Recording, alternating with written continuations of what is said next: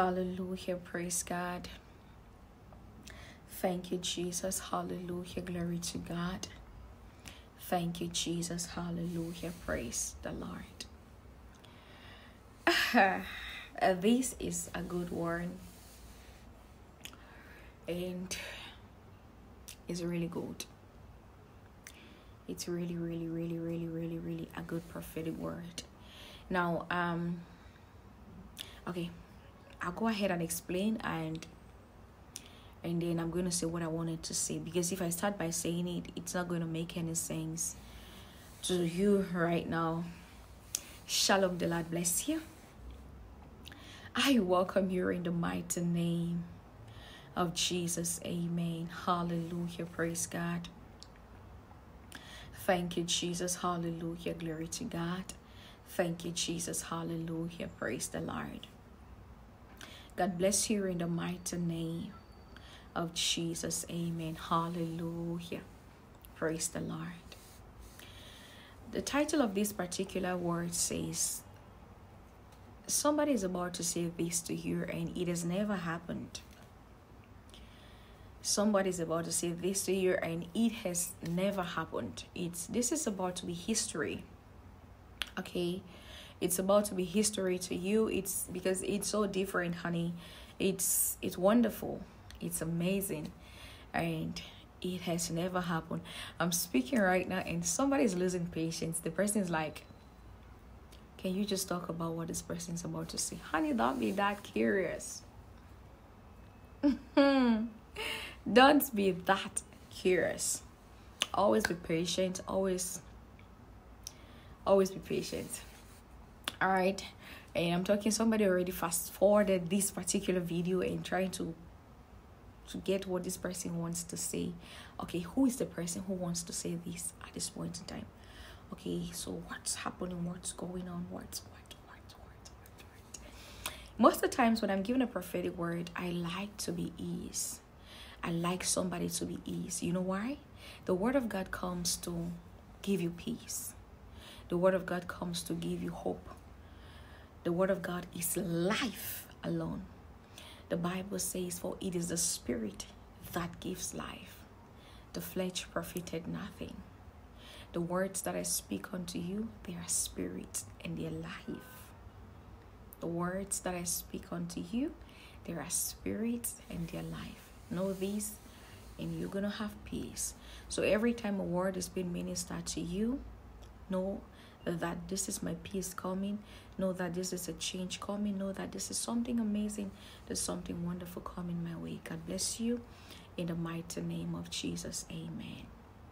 There is somebody in your life and you've been with this particular person for a while now, and you have a lot of goals that you want to meet up with. You have a lot of pressing needs about your life. You know, I was given a prophetic word and I spoke in that particular prophetic word that somebody's number one priority might be another person's number already have priority. So to one person, greatness is having a job. To another person, greatness is getting married. And to another person, greatness is having houses and all of that. So greatness and success and accomplishment and fulfillment is described in different ways according to our understanding. So you have your own way of understanding and I have my own way of understanding, and we all come together and we make the body of Christ. So there is somebody, you've been with this particular person for a while now and you've been so worried. Now you're not desperate, but you're just worried, like, how is this person taking me? Is this person even going to talk about the next step, about this relationship? Is this person, like, how is this person treating me? Because the person is quiet, the person doesn't talk about it, the person stays quiet. You know, one of the things that gets that can give frustration is if you're so much interested in something and then somebody's not talking about that particular thing you're interested in. It's just like you should remove it out of that person's mouth, because sometimes you just want to know your stand. Sometimes you just want to know where you belong. You just want to know your position. You just want to know, what should I be doing at this point in time? Do I move on? Do I just remove my mind and all of that? But as it is, you cannot force somebody.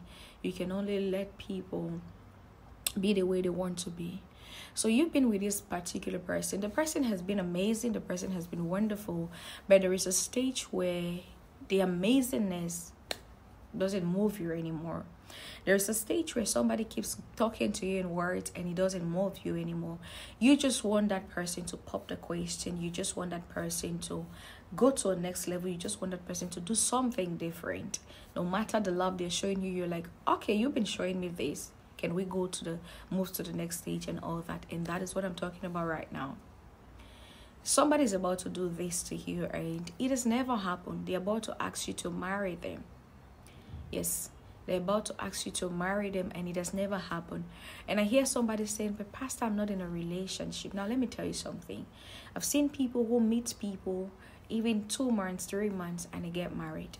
Whoever is serious with you or whoever is serious in you would always want to take you to the next level.